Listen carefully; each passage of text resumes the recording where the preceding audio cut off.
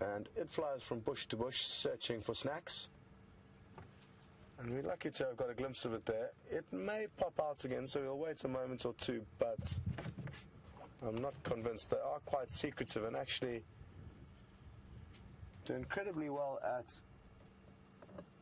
scurrying through quite thick undergrowth. Despite being quite a large bird, they hop from branch to branch, and there it comes. I think it's popping out to the right. You can just see it faintly working its way through the grass, and this is how they find their food.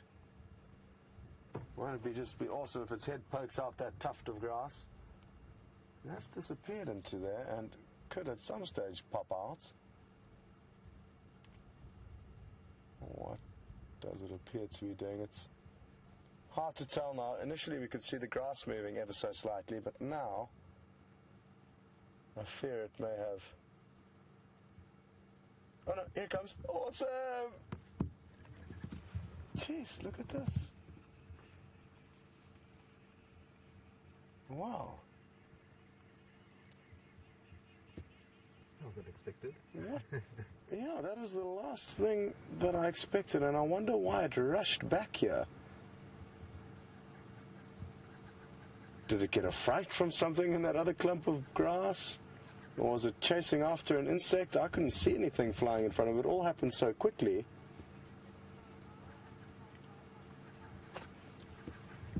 But apparently, the girls in final control, Tara, who's directing, and Nikki, who's giving her a hand, is...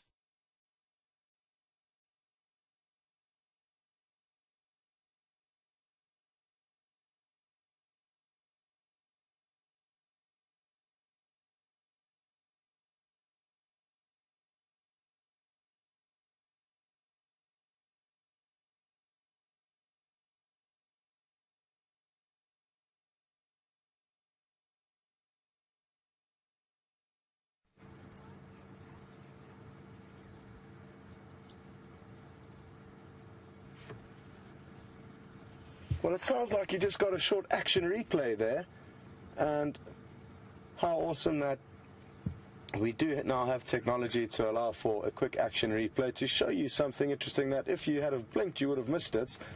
I certainly didn't see anything. So thanks very much to Final Control for showing you all that, and I hope you enjoyed that. The Coucal is still hunting, possibly looking for the same grasshopper in and amongst this thicket.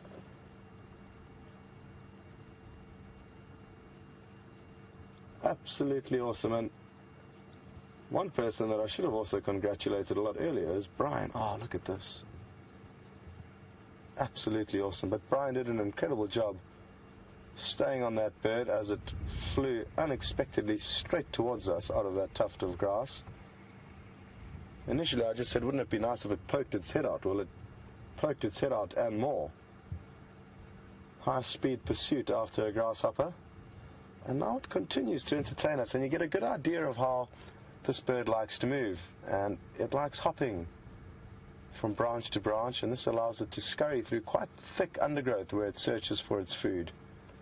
That's why we typically don't get to see them very often. They're always in the thick of things, so to speak. They've got a blood red eye, which is characteristic, and very pretty markings on its feathers.